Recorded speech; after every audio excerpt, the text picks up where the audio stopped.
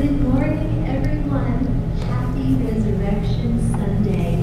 Welcome to Fardale Trinity Church's live broadcast of our Easter service. We welcome you all and thank you so much for tuning in. As believers in Jesus Christ, we have the awesome privilege of celebrating every day in His resurrection power. But today is the day that we get to join with believers all over the globe, many of whom are home just like you, but we are united in spirit and nothing can stop us from celebrating the resurrection of our Lord and Savior, Jesus Christ. So what we'd like to do is open up our worship service this morning by singing a song that you're already familiar with. We have the words on the screen. In case, for some reason, you have trouble seeing the words, we have sung this song in church enough that you probably already know the words anyway. So I invite you to join me in singing right from home, What a Beautiful Name.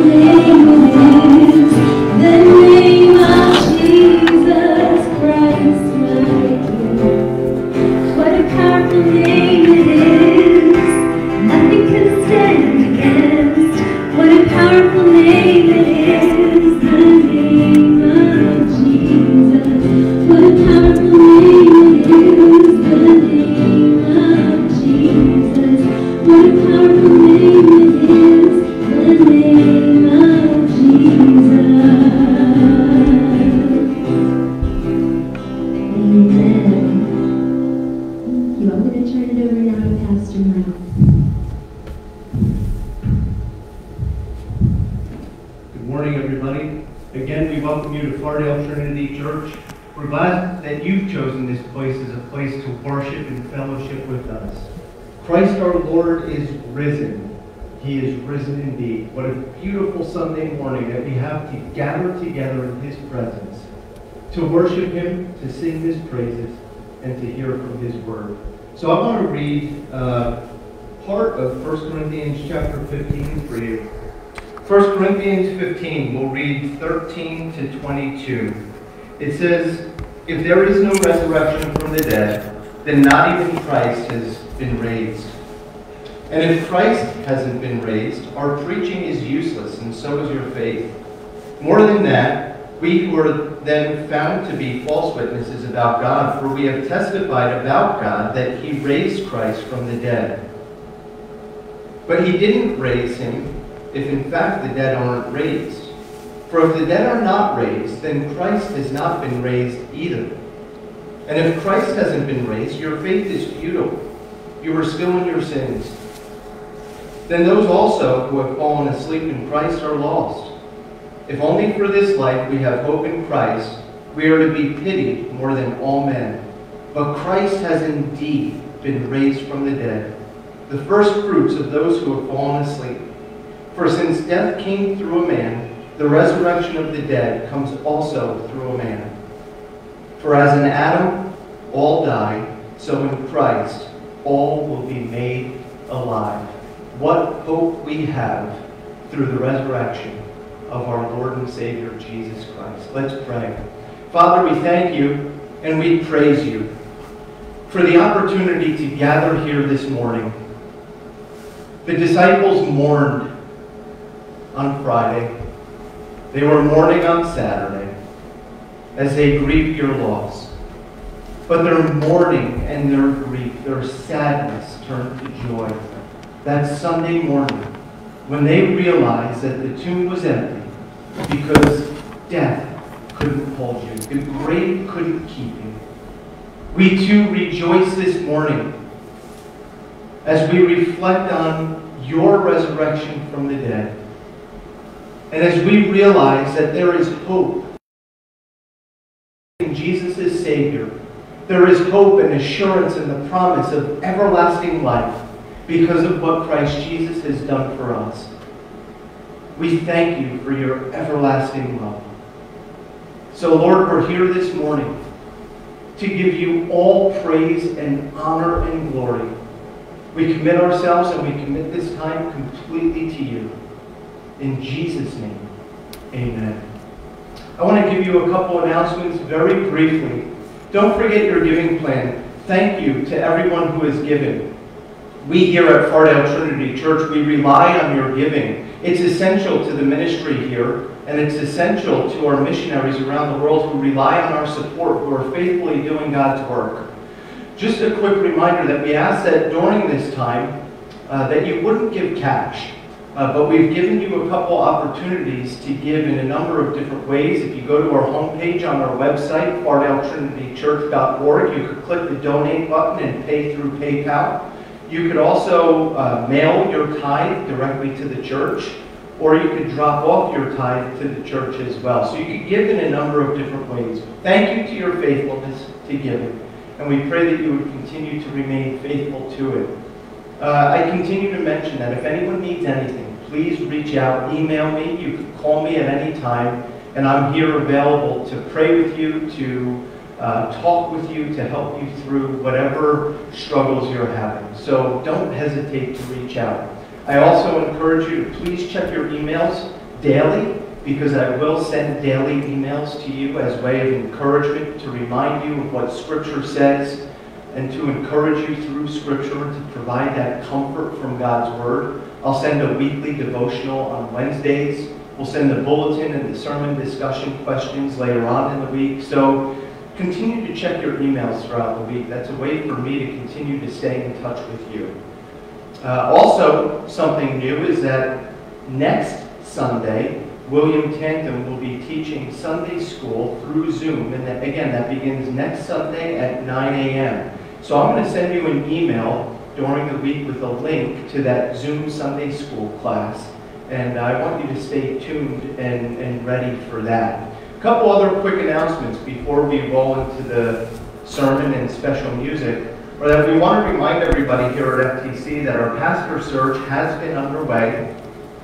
I thank the 10 men and women from our congregation who are faithfully serving the Lord in this way, that even through these difficult times, they've carried on with God's work in a search for a new pastor. They've done a lot at this point. As you can see it up on the screen, they're studying the book of Titus together. They've put together a church profile.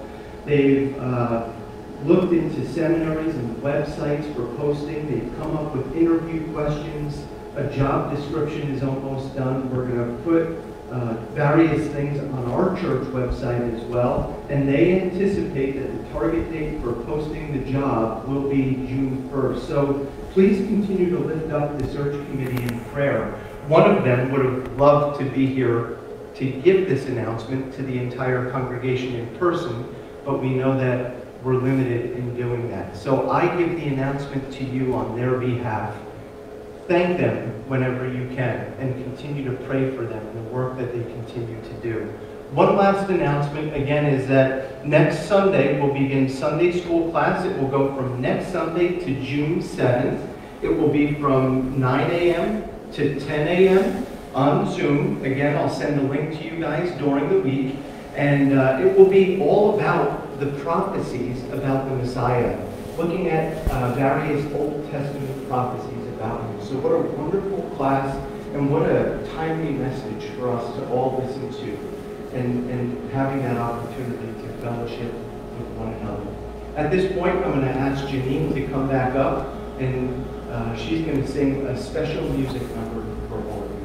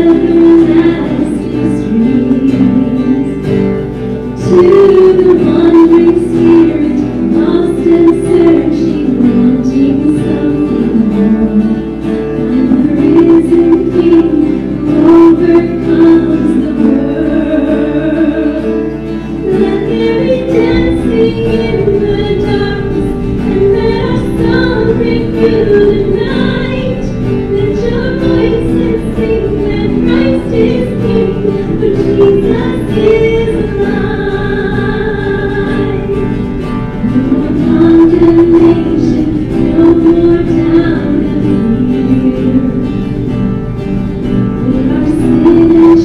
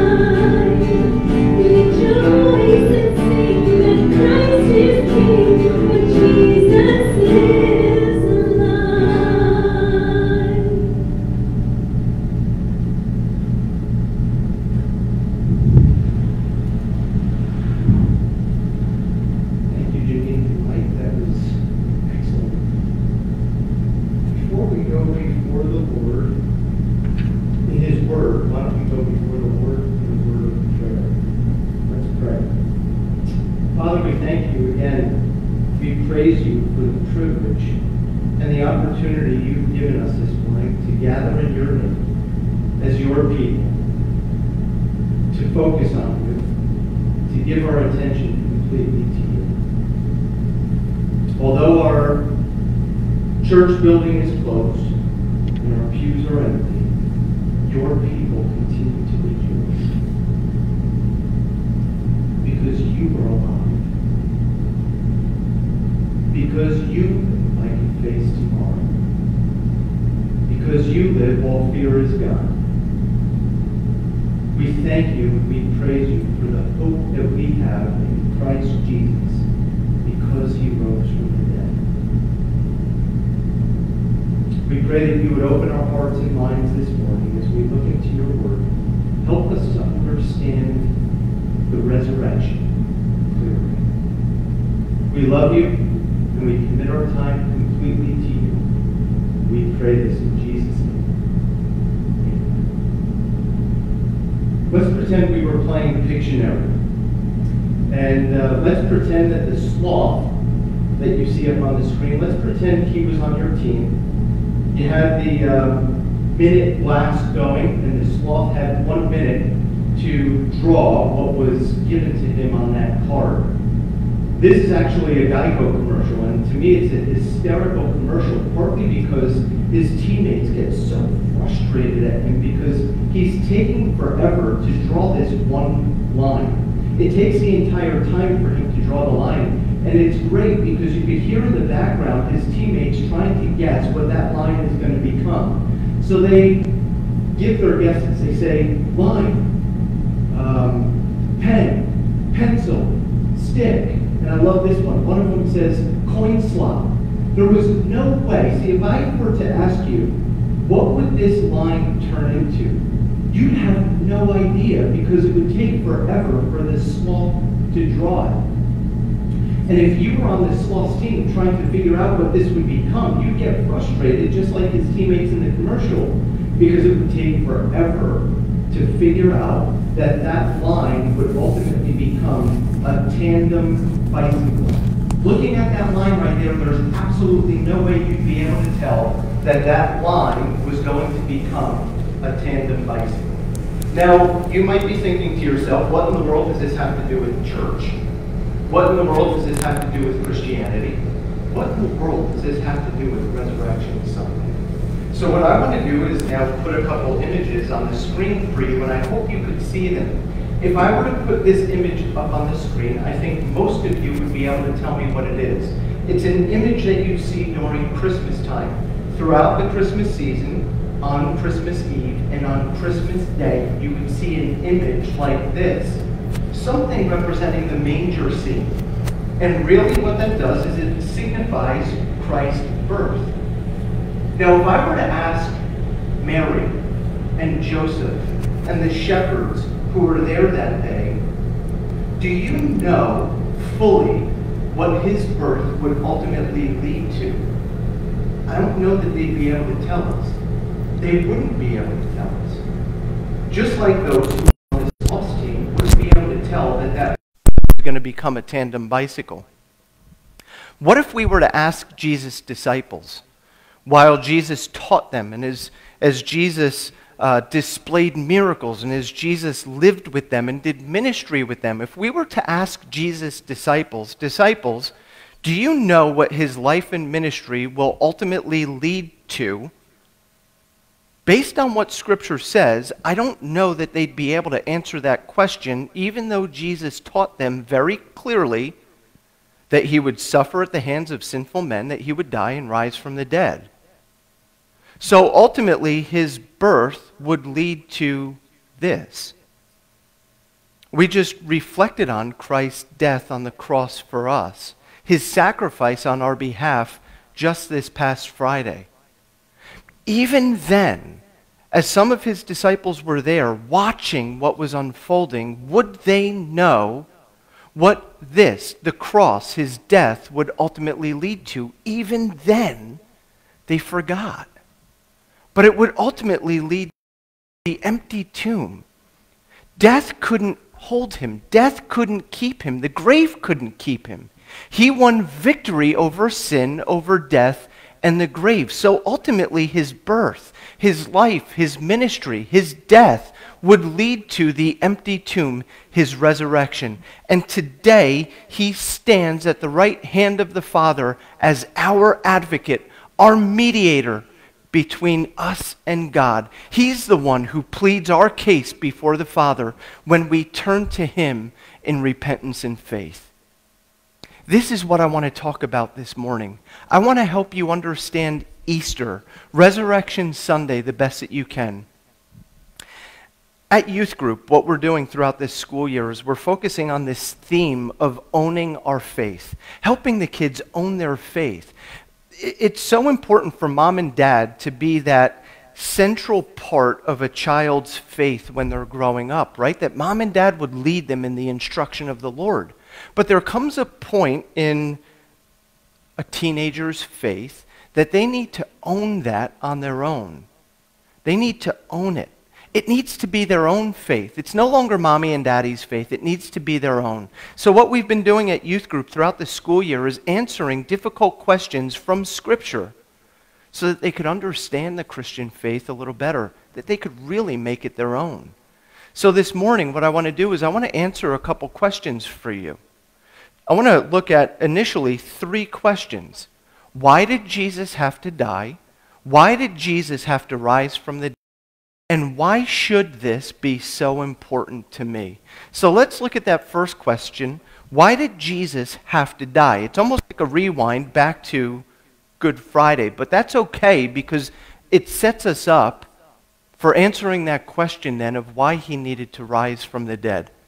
So that first question, why did Jesus have to die? We could answer that question in a couple different ways. First, because sin caused death and separation from God. The result of sin was death and separation. And that's what God warned Adam and Eve right there in the garden. We see it in Genesis 2, 16 to 17. It says, "And the Lord God commanded the man, 'You're free to eat from any tree in the garden, but you must not eat from the tree of knowledge of good and evil, for when you eat of it, you will surely die.'" God loved Adam and Eve so much that he planted them in paradise on earth with every good thing. You rewind. Scripture lets us know in the book of Genesis, right at the very beginning, that God spoke everything into existence. When there was nothing, God spoke everything into being. But we see God's special hand upon his creation of man. Scripture lets us know that he formed man from the dust of the ground. It's like God's special hand was upon mankind. He formed man from the dust of the ground, and he breathed his own breath in their nostrils. God had a special purpose for mankind as well, that they would reflect him and bring him glory in everything they do.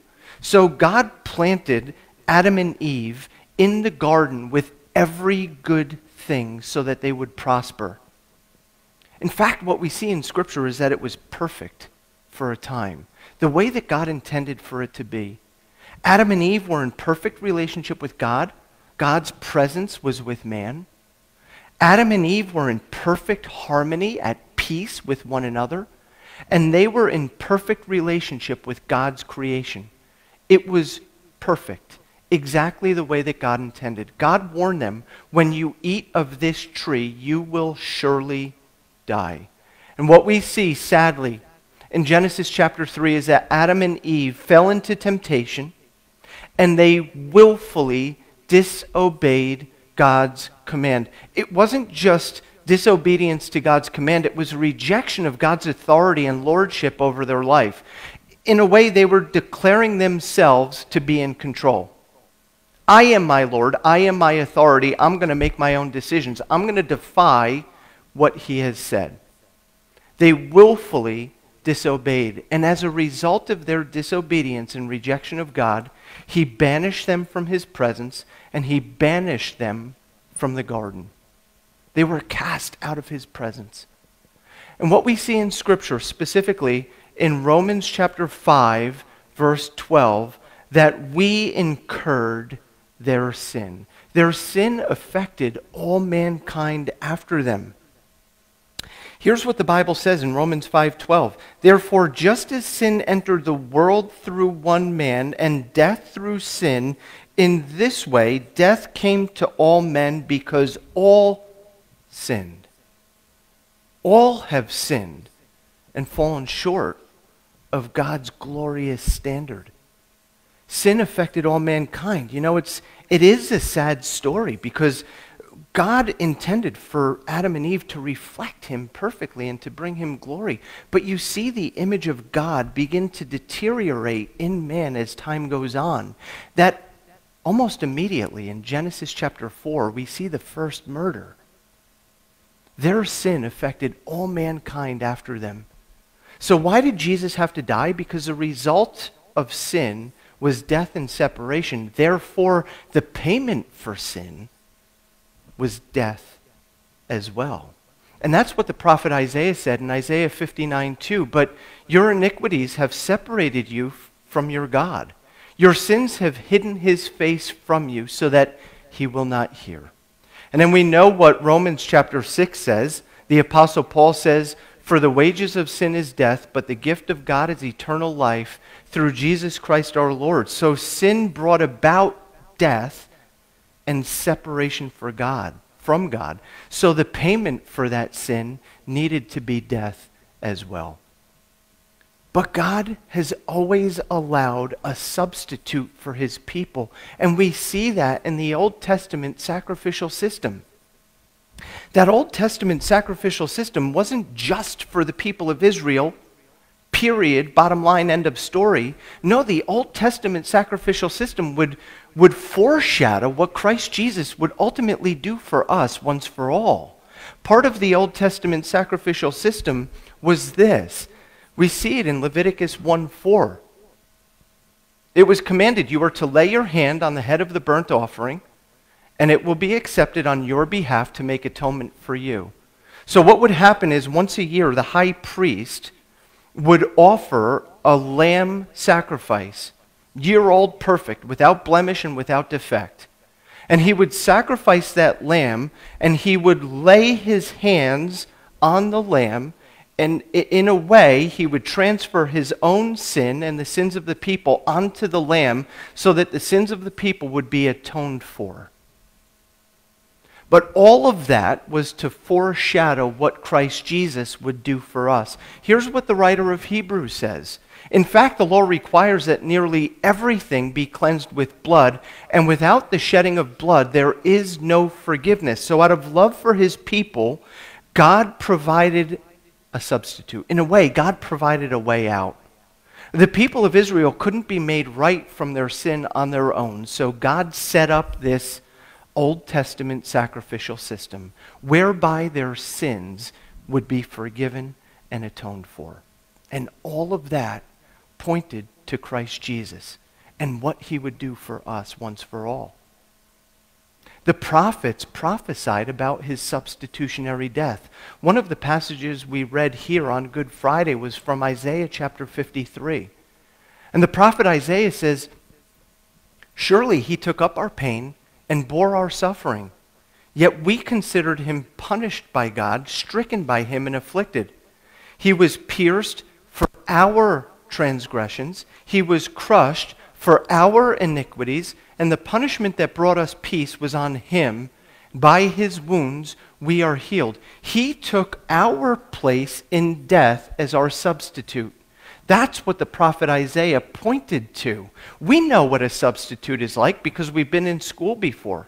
If your teacher was ever sick, they would call in a sub, and the sub would come in to take over for the teacher. Now, over the past, month, moms have kind of been like the substitute teacher in your classroom.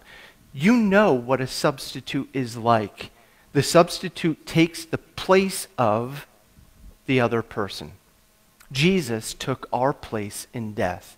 Jesus came as a lamb to die for our sin once for all. That's what John the Baptist saw in Jesus. That's what John the Baptist knew in Jesus. As he saw Jesus walking by in John 1:29, John the Baptist declared, "Behold the Lamb of God who takes away the sin of the world." So that Old Testament sacrificial system would ultimately point to Jesus, our perfect sacrifice, who would lay down his life on our behalf. And his sacrifice was the only one good enough in the sight of God to satisfy God's wrath. You see, Jesus came from his place in heaven. He was fully God. He came from his place in heaven. That's what the Apostle Paul points out in Philippians chapter 2. He didn't consider equality with God something to cling to or hold on to, yet he lowered himself and became nothing. He came to earth and was obedient to the Father's will. He was obedient to death, even death on a cross. Jesus was fully God and fully man. His sacrifice was of infinite worth and infinite value. His sacrifice was greater than the sin. And it was of infinite value because he was God. You see, the sacrifice needed to represent the offender, man, in order to satisfy the one who was offended, God. And it did both. Because he was fully man, he was able to represent man before God. Because he was fully God, his sacrifice alone was sufficient enough to satisfy God's wrath against man once for all. Here's what John says in 1 John 4:10. "This is love, not that we loved God, but that he loved us and sent his Son as an atoning sacrifice for our sin." To say that he was the atoning sacrifice would mean that he made propitiation. For some of you who have no idea what atoning sacrifice means, now that I've said he's made propitiation, you especially don't know what I mean. But what that means is that his sacrifice was good enough to satisfy God's wrath once for all time. Why did Jesus have to die? Because the result of sin was death and separation. And the payment for sin is death. And because God allows a substitute, and our substitute was his Son, Jesus Christ. So the second question I ask is, why did Jesus have to rise from the dead? So that kind of clears up and settles Good Friday, but now why did Jesus have to rise from the dead as we focus on Resurrection Sunday?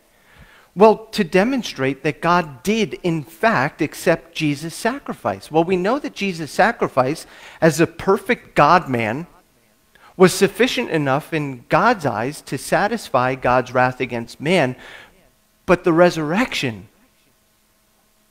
demonstrated that God, in fact, did accept the sacrifice of his Son. We see passages like these in the beginning of Acts, Acts chapter 2 here, Acts chapter 3, and Acts chapter 5. I want to read this one for you. It's Acts chapter 2, 22 to 24. It says, "Fellow Israelites, listen to this. Jesus of Nazareth was a man accredited by God to you by miracles, wonders, and signs, which God did among you through him, as you yourselves know. This man was handed over to you by God's deliberate plan and foreknowledge, and you, with the help of wicked men, put him to death by nailing him to the cross. But God raised him from the dead, freeing him from the agony of death, because it was impossible for death to keep its hold on him." The resurrection was a demonstration that God accepted the sacrifice of his Son. The resurrection was there to fulfill the Old Testament prophecies. I love this passage because after Jesus rose from the dead, his disciples, for a couple days there, they were in mourning, they were grieving, they were sad, they were downhearted, it says in Luke chapter 24. Two of his disciples were on the road to Emmaus, and Jesus pulled up and walked right alongside them, but they were kept from recognizing him. They began to explain to Jesus everything that happened to Jesus a couple days prior. And at one point, here's what Jesus said. It says that he said to these disciples, "This is what I told you while I was still with you. everything must be fulfilled that is written about me in the law of Moses, the prophets, and the Psalms. And then he opened their minds so they could understand the scriptures. He told them, this is what is written, the Messiah will suffer and rise from the dead on the third day, and repentance for the forgiveness of sins will be preached in his name to all nations, beginning in Jerusalem. You know what happened as a result?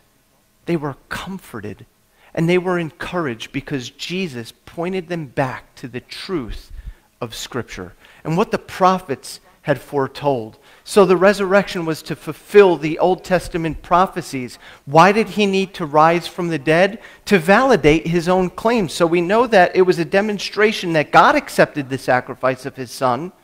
But Jesus also made the claims that he would suffer at the hands of sinful men and then rise on the third day. So the resurrection was to validate his own claims. All throughout the Gospels were the accounts of Jesus teaching his disciples, again, that he would die, but that he would rise again on the third day. Here are just a couple. Mark 8:31. He then began to teach them that the Son of Man must suffer many things and be rejected by the elders, the chief priests, and the teachers of the law, and that he must be killed and after 3 days rise again. Here's another one. As they were coming down the mountain, Jesus gave them orders not to tell anyone what they had seen until the Son of Man had risen from the dead. Again, the Gospels are filled with Jesus' claims that he would suffer and rise again. Lastly, why is the resurrection of Jesus needed? To prove his victory over sin and death. Here's what the Apostle Paul says in 1 Corinthians 15. When the perishable has been clothed with imperishable, and the mortal with immortality, then the saying that has been written will come true. Death has been swallowed up in victory. Where, O death, is your victory? Where, O death, is your sting? Yes, Jesus died, but he didn't stay dead. He didn't stay in the grave. He rose from the grave and proved his victory over sin and death. So that might for you be a better understanding of what the resurrection is all about. But then we have to ask the question, well, why is this important to me, or why should this be important to me? And these are very important questions to ask. It should be important to me because when I turn to Jesus as my Savior, deliverer from sin's power and penalty, because he died and rose for me, I can live forgiven and cleansed from sin's power and penalty over my life. I can live forgiven. You know what the beautiful thing of this forgiveness is? That he doesn't require anything of us. His offer of salvation is available to all who would believe on him. Just like we focused on that one criminal who said to him in his last moments, Jesus, remember me when you enter your kingdom. And Jesus declared, today you will be with me in paradise. Jesus didn't require anything of that man. The offer of salvation is available to all who would believe on him. The Bible says that when we confess our sin, he is faithful and just to cleanse us from all unrighteousness. You know what the amazing thing is? Through his death on the cross, he did away with our sin problem. That when we trust in him, we've been forgiven. That sin problem no longer stands, and we're no longer separated from God. We're declared right in his sight through faith in Jesus. But what is also removed is that feeling of guilt and shame and sorrow over sins that we've committed in the past. We don't have to feel guilty. We don't have to feel ashamed over past sins, because we know that he's cast our sin as far as the east is from the west. He doesn't look upon our sin any longer. Our sin is removed. Here's what Acts 13:38 says. Therefore, my friends, I want you to know that through Jesus, the forgiveness of sins is proclaimed to you. His death and resurrection are important. Because by trusting Jesus as Savior, and because of what he's done for us, we can live forgiven and cleansed from sin. Because of what he's done for us, we could live now as part of God's family, united with brothers and sisters in Christ through faith in Jesus. Yes, when we turn to Jesus as Savior, he's our Father, but we have other brothers and sisters in Christ that we are united to in faith. And that's what Paul says in Romans 8. The Spirit you receive doesn't make you slaves, so that you will live in fear all over again. Rather, the Spirit you received brought about your adoption to sonship, and by him we cry, Abba, Father. The Spirit himself testifies with our spirit that we are God's children, and we're part of God's family, united to one another in faith in Jesus Christ. I love this one. Because of what he's done for us, we can live with Jesus as a foundation for our lives. Regardless of what we're going through, regardless of how good and pleasant things in life might be, regardless of how difficult and trying things in this life might be, if you've turned to Jesus as your Savior, we could live with him as the foundation for our lives and the anchor for our soul. Here's what Jesus said in Matthew 7. Therefore, everyone who hears these words of mine and puts them into practice is like a wise man who built his house on the rock. The rain came down, the streams rose, the winds blew and beat up against that house, yet it didn't fall because it had its foundation on the rock, the Word of God. But everyone who hears these words of mine and does not put them into practice is like a foolish man who built his house on the sand. The rain came, the streams rose, the winds blew and beat up against that house, and it fell with a great crash. The same difficulty, the same trouble came upon both people. But the one who had Christ Jesus as his firm foundation stood firm. We can stand firm in Christ Jesus. Did you know that we could stand firm together as well? Although we're apart, we're still united through faith in our Lord and Savior. We stand firm together, and when we're together, we're stronger. We can live with Christ Jesus as a foundation for our lives. We can live with his presence in this life. Because of what he's done for us, and by trusting in him as Savior, we could live with his presence in this life. Jesus said, I will be with you always, even to the end of the age. The writer of Hebrews says, never will I leave you, nor will I forsake you. That's a promise that God gives his children. He promises to be with us, to go before us, to guide us and lead us. He says, abide in me, and I will abide in you. Mary found comfort in the presence of her Savior. We too can find comfort and peace in the presence of our Savior. That's why I've encouraged you so much during this difficult time to continue to remain devoted to your relationship with the Lord Jesus in prayer and in his word. We could live with his presence in this life, and that gives us peace. Peace that transcends all understanding, which guards our hearts and minds in Christ Jesus. But we could live with his presence, not just here in this life. We will live with his presence forever. The Lord Jesus is coming again one day, and he's coming to make all things new. When he establishes the new heavens and the new earth, we read in the book of Revelation that he will be our God and we will be his people. We will dwell in his presence forever.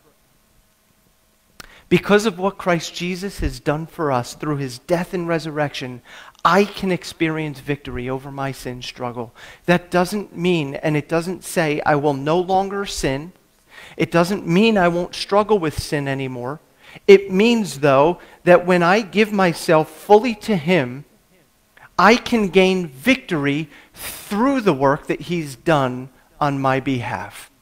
See, the Apostle Paul took a lot of Romans chapter 7, explaining his own struggle with sin. And he comes to the conclusion at the end of Romans 7 by saying, "What a wretched man I am. Who will rescue me from this body that is subject to sin and death?" But then he declares, "Thanks be to God who delivers me through Jesus Christ our Lord." We too can experience victory over our struggle with sin. Lastly, his resurrection guarantees my victory over death and the grave. Victory over death and the grave. That I know because Christ Jesus rose from the dead, I too will rise to new life one day. The resurrection guarantees victory over death and the grave for all who trust in him. In John 11, we read that one of Jesus' good friends, Lazarus, died. And it took Jesus a while to get to the place where Lazarus died, where he was buried. Martha ran up to Jesus upon seeing him from a distance and said to Jesus, "If only you had been here, my brother wouldn't have died." Jesus was filled with sadness over the loss of his friends, over the loss of his friend. And Jesus said, though, to Martha, "I am the resurrection and the life. The one who believes in me will live even though they die. And whoever lives by believing in me will never die." Do you believe this? Do you believe this? So we ask the question, now that we've talked about Good Friday, we've talked about Easter Sunday, where does that leave you? Where does that leave me? Well, did you notice how Jesus ended with a question to Martha? Do you believe this? So as we ask that question, now what, and where does this leave me? I ask you that same question that Jesus asked Martha. Do you believe this? So, okay, I'm up here presenting all of this to you based on the truth of Scripture, but do you believe this? Here's another question, or another series of questions. Do you want this forgiveness? Do you want his presence in your life, victory over sin and the grave? The Bible says that it's available to all who believe in him, but I want to point this out. It's not enough to simply know these facts up here in your mind. It's not enough just to know these intellectually. What is enough is this, to believe in, to have faith in Jesus, trusting him as Savior, and the work that he did on the cross to redeem you. So faith. Part of faith is asserting to the facts. But what we're talking about here is saving faith. And saving faith has content. And the content of our saving faith is found in the gospel. And the gospel presented clearly says that we all have a problem. And that problem is sin, which separates us from God. We looked at the passage. For the wages of sin is death. That's separation from God. And we are so stained in our sin that there's nothing we could do on our own to get that problem right. We're not good enough, we can't earn it, and we don't deserve it. We have a problem, and that problem separates us from God. But here's the good news of the gospel message, that God loves us so much that he provided the solution to the problem. And that problem was, the solution was through his son Jesus, who would die as our sacrificial lamb, as he would take our place in death and die a death that we deserved, so that we could have everlasting life in him. So you come to a recognition and an understanding of this truth. And in response, you turn to him as the source of your salvation or deliverance. He's the object of your faith, the one that you're placing your faith in. He's the only one who could forgive, and trusting that his work on the cross was good enough to forgive you. If you've come to a place today, right now, where this is making sense, where you've come to such a conviction of your sin problem and your guilt, why don't you pray with me in a prayer to trust Jesus as your Savior? Right here in the quietness of your heart, why don't you pray with me? Let's pray. Father, for the first time, I'm in agreement with what you say. I understand that I am a sinner in need of a Savior. I know that my sin separates me from you, and there is nothing I could do to get right with you. I've tried and tried and tried, yet I have failed, because there's nothing good in me apart from you to get to you. I thank you that Jesus died on my behalf, that he took my place in death, that he died on the cross for me and rose from the grave, declaring victory over sin and death. And now, Lord, here in this moment, I turn to you. I trust you as my Savior, the only one who could deliver me from my sin. I trust and I know that your work on the cross was good enough to forgive me. In Jesus' name, amen. Now, what I want to do is, before I leave you, we still go back to this question of, now what? For those of you who have placed your faith in Jesus as your Savior, there's a message for you as well. Here are some action points for you.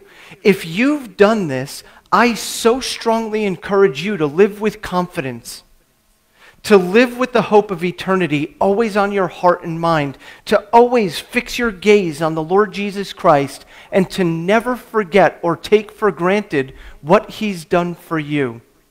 Because of what he's done for you, we can live with confidence, standing firm in him, no matter how difficult life might be.